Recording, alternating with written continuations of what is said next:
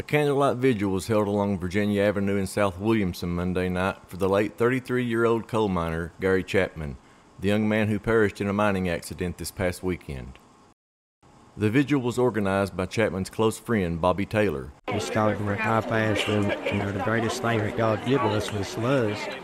And how can we show the family God's love through us? That's how we do it. We show His love through us. So that's why we're all here tonight, is to show the family the love that we have for them and to let them know that we're standing behind them. Do you worry about having enough money to last throughout retirement? Give Reed Potter at Raymond James a call.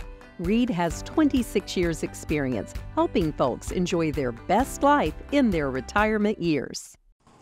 The great number of people attending the vigil were somber but also taking the time to celebrate Chapman's life. His father, Gary Chapman, struggled to maintain his emotions but spoke from the heart about his son. Come on.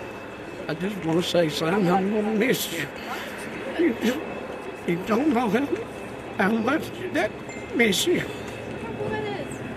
You always will be loved and never forgotten. Fly high. Fly high, son. U.S. Mine Safety Manager Freddie Lewis was on hand for the community ceremony and spent time on the importance of mine safety for the sake of the family. You know, tonight our hearts go out to this family.